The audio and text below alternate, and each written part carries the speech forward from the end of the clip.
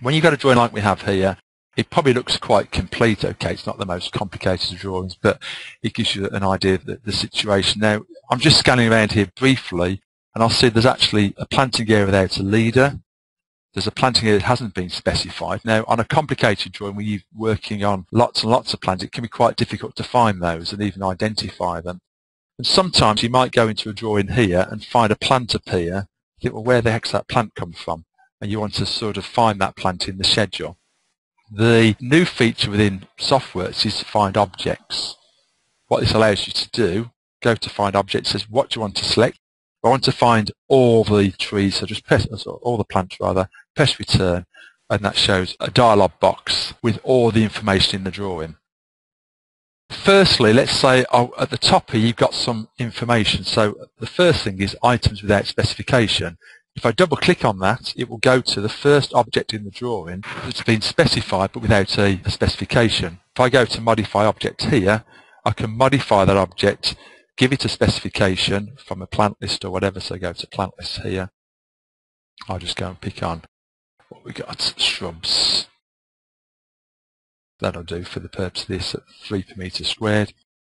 Okay, and one thing you will notice now is when you're positioning text in the drawing, previously you used to have this rectangular extents box, so you couldn't actually see the text. The reason that's appearing grey behind there is because I've got a background mask on the text.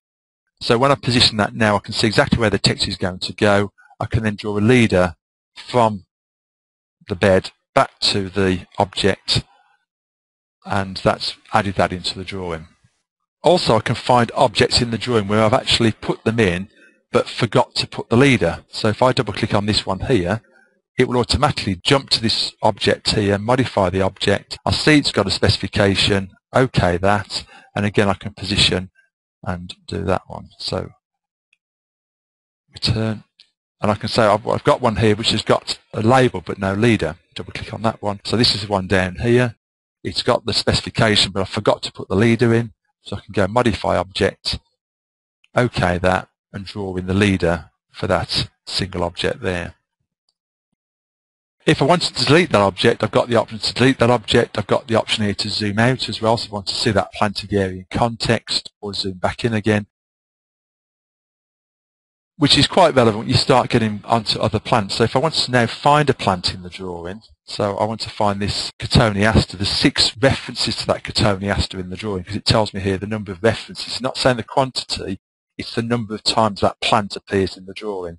So if I double click on the Cotoneaster here, it takes me to the first instance. So if I zoom out slightly, that shows me that the first Cotoneaster. I've got an option to modify it here, delete the object, or go to next.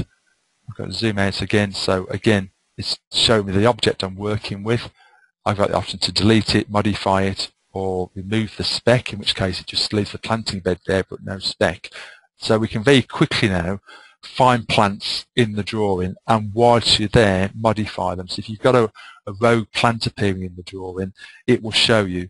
And if there's a plant in a mix, again, it will show you the option for a mix. I don't think I've got any plant mixes in this drawing. Might have. Let's try the previous area. Zoom out slightly.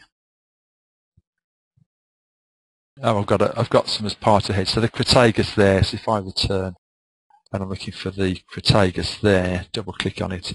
It's part of a mix now, so it recognises that Crataegus is part of that mix. I can now modify that object, and I can modify the information here. So very quickly you can find plants in the drawing, and you can correct the drawing before it's issued to the client.